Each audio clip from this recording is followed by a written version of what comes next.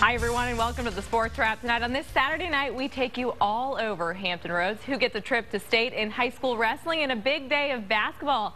That's where we begin with the Battle of the Bay. The last time Norfolk State and Hampton met, Kylo Quinn was the difference maker with this dunk you'll see here, giving the Spartans the lead and the win. The only difference about tonight, the Spartans get the home court advantage. Big crowd at Echols Hall, over 6,000 fans, the largest crowd of the season.